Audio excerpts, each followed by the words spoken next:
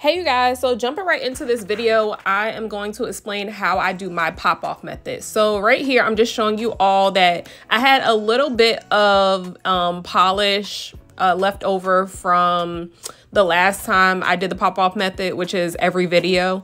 So I'm just going ahead and I'm taking my fine sanding band and I am just buffing away everything. And I did this precisely for the video because I wanted to show you all how it would go if you are at home and the prep that you need to do. So I don't do this every time because there's no need to, since I do pop them off, but for video purposes, I went ahead and I buffed everything away. Now, usually I would just, like that little polish that I had on my nails, I would just go ahead and do the same exact thing that I always do without buffing anything. Like I would not file my nails at all because like I said, there's no reason to do that since you're not trying to have these nails last. But again, if you want to do this part, then you surely can. It's just not necessary, but I wanted to show you all with fresh nails how it would be if you have never done this method before. So that is what I went ahead and did right here. Now, these are also, I'm showing you also in this video how I use these for my personal press-ons. So please wait until the very, very end and I will show you all what I do, how I make these my press-ons after I pop them off, which is super simple. And it's really, really good if you want personal, perfect fitting press-ons. So yeah. So this is how they look after they have been buffed, and I'm just gonna dust away any leftover dust that came off from me filing my nails. I'm gonna go ahead and I'm going to take some alcohol and quickly remove any dust that was not gotten by the brush. And you can wash your hands, use alcohol. Alcohol is just clearly quicker, so that's what I did. Then we are going ahead and I just wanted to show you all how dry they should be. So I'm taking these tips from this nail supply store in my local area. I have already had them marked, which aren't even the right sizes for my hand. I found out while trying to do this video, my ring finger size is wrong. But the reason why it's wrong is because they don't have a size 5 in the box, which is super weird. But anyway, so I'm taking some, you can take any top coat, you guys, any top coat, any matte coat, any base coat, take that and use that for this step. So now you just see me putting it at the tip of my natural nail, you guys. I'm just going ahead and putting the polish where I am going to be placing the actual plastic tip. You do not have to cover the full nail with this polish. Now you can if you want to, but it is not necessary. Now, sometimes if I even put it on like a little bit, I'll put a little bit on my skin just so that no acrylic gets stuck to my skin and it makes it even easier to pop off. And you want to make sure you're getting in the creases of the sides of your nails, you guys. Make sure you do that or acrylic in the tip will get stuck and it will be harder to pop them off. So now I'm putting it on low heat and I'm putting it on the low heat setting so that it does not burn my nail. Sometimes it will do that if you do too thick of a coat. So just make sure that you're curing it. You want to cure this for 2 full minutes, you guys. Cure those nails for 2 full minutes. Now I'm taking out this this panna brush and it's a new brush, you guys. I'm throwing my other brushes away or I will sell them. I don't know. I'll announce it in the next video, but I just wanted to show you guys that the polish was cured on the tips of my nails. And I'm just going ahead, since this is a tacky layer top coat, I'm going ahead and just wiping it down with alcohol, making sure no tacky layer is there. I want the base to be as dry as possible so that these stick right away. So right here, I'm just sizing the tips to my nails, making sure they're the right tips. And this is when I found out that they weren't, but I went ahead and did that off camera and switched the tips around. So I'm going ahead and I'm using my KDS glue. We put just a little dot, you guys. You do not want to put a whole bunch of glue or else it will not stick. And you see, I left all this in real time, you guys. So I'm putting the tip directly on the part that has the base coat, top coat, whatever you put down. Put that tip directly on and it should stick. If it doesn't stick, you probably put too much glue on the nail, or yeah, you just put too much glue on the nail if it doesn't stick, or your tips are like weird. But they should stick and nothing should lift at this point.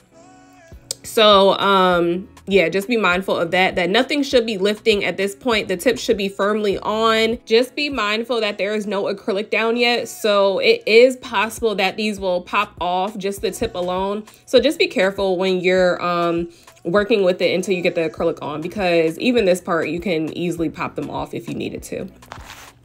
So right here, I was just showing you all that every part of that nail that is covered with the tip has base coat, top coat, matte coat. It has some type of top coat too that is underneath the tip, so it is not touching any bare natural nail. Now this is the Holo Taco. I will leave the link in the description box. This is the actual peely base. This is what makes the nail pop off. This is what keeps the acrylic from sticking to your nail or adhering to your nail, and this is what makes the method so super easy. Now I've heard some people say that they've had troubles with this. I'm not sure like what the trouble is, because I have very dry nails. So I really don't know what the case may be, but that's why I said I would make a video showing exactly my process so that there would be no confusion. But I'm just going ahead and I'm putting the Holo Taco peely base. I'm putting that on the remainder of my natural nail that is not covered by any top coat or any tip. Now, if you want to, you can go ahead and place it over the full entire nail, even over the tip that is already up there. It really doesn't matter at this point because that part is covered, but just make sure that you are fully covering the remainder of the natural nail that was not touched by any top coat or any false nail tip. Just make sure that it's fully covered. Now, you do not have to put a super thick coat, but don't put a super thin coat either. And make sure that the whole entire nail plate or nail bed is covered, you guys. Like, make sure that it's completely covered with that polish, or else acrylic can get stuck to the nail, and everything should be glossy. So at this point, it's drying, and the way that you know that it's dry is that it will no longer be glossy where you put the Holo Taco peely base at. So I didn't cut these nails down or anything. It was no reason to really shape or cut them. I'm going ahead and I'm using the shade Yum Yum, and this is off my website.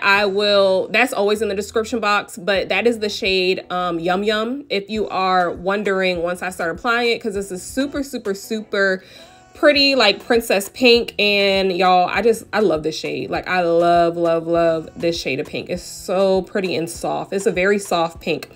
Now I will say, before you even get to this part, if you are somebody who wants to or if you have tips, if you have tips that need shaping prior to applying the acrylic, the time that you will do the shaping is before you put the Holo Taco peely base down on the natural nail. So if you are wanting to shape again, you would have pre-shaped these nails before putting the Holo Taco peely base down. But I did not have to pre-shape them, so that is why I did not do it. I should have showed a little example just because, but I like really forgot. So I'm sorry about that. But if you had to do it, that is when you would do it. Because you don't want to do it after you get the peely base down on the natural nail, because then it will kind of start peeling away at the natural nail, because you might hit the natural nail with the nail file and that will peel away some of it. So you do not want that. You want all your peely base to be down on that nail before you apply that acrylic. And that's going to make it lift up super easy at the end. So I'm just going ahead, and you guys, I thought that this was a pretty good application for me. I was super proud of it, at least this nail. The other one wasn't all that great, but that bead right there was a little too wet. I should have dried it off just a little bit more, but I went down on this nail with a bigger bead starting off, just so it would cover the full nail. And I don't know what made me just start using bigger beads, y'all. Like, it was like an epiphany. Like, I don't know why I haven't been doing it. And this new brush was everything. Like when I say everything, it was literally everything. I needed this new brush, okay? I had already had it. I've had it for forever, but I really, really, really need a new brush. My other brushes are just crying. Like they are crying to go up. Do y'all look how, y'all see how beautiful that was? And the curve is just so, so, so, so pretty. I love these tips. Like they are so pretty. The only thing I have issues with is filing the underside of them sometimes. So I think a lot of people, when they use curved tips, they just take a sanding band and kind of file under the underside instead of a straight file, because there's really no way that you can file the underside of a curved tip, or it's going to make like a dip in it. But do y'all see that? Like, it's so pretty. I could have made the apex a little higher, but again, this was just to show you all how I do my peely base method. So that is what I did right here. Is there anything else other than that I want to show y'all or tell y'all before we get into the next part? I don't think so. But can we have a news update? Have y'all seen online social media talking about how somebody got shot over mayonnaise? Like, is this world real right now, y'all? Like, literally, like, what if that was your kid working at Subway and that happened? I just cannot fathom it. I cannot think about it. This world is just really going to shit, okay? Like, for real. There's no reason you should be that angry about a sandwich that you want to hurt somebody in any way, like, let alone kill somebody. But you shouldn't even want, like, is it that serious? Was it that serious? Like, to throw your life away and to take somebody else's, and then to shoot other people in the subway? Or, oh my God, y'all. Like, when I read that on the Shade Room, I was like, no, like, is this real? I mean, it's really, honestly, it's not shocking, which is the sad part. This world is so crazy now, and people just do so many crazy things that it's like, what in the world? Like, what's really going on? It makes you not even want to live in America sometimes, you know? Like, it just makes you, especially if you've traveled to other countries, and even though some countries don't live as great as us as far as like money wise and poverty and all that, like sometimes it's just like they have so much more peace than we do. So I don't know. I just want to touch on that real quick because y'all, all I do is stay on social media, and I be wanting to talk to y'all about it because, ooh, child, the place is crazy. This place is crazy. But anyway, so yeah, we're just putting down the rest of this was kind of like an application video, I guess, too. Not the best. On the other nail, it was good, but you literally apply the acrylic exactly how you would apply any other acrylic set that you are doing. Now, I didn't do more fingers in this because I wasn't going to decorate the nails or put any, I didn't even put any top coat on them, you guys. Like, I didn't do anything to the nails. I really just wanted to show you all the basis of how I do this. Now, you see me pausing in the video because I'm still watching The Umbrella Academy, which I love. Like, I love, love, love this show. If y'all haven't seen that show, go check it out on Netflix. It's super cool. Like, I love it.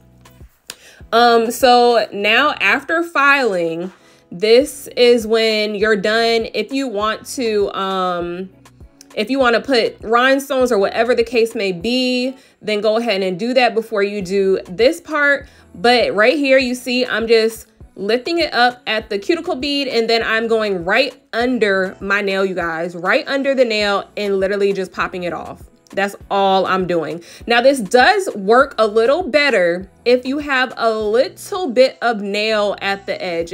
You can still do it if you don't have any length to your natural nail. You can still do it, you guys. You would just have to take something like sharp or a cuticle pusher and maybe get up under the nail to kind of really pop it off. But that's literally all I do, you guys. And as you can see right there, you see how it's like bare, there's no shine. That's because when you pop it off, you are not harming your natural nail. All you're doing is lifting off the top base or the base coat or the top coat that you initially put down in the beginning.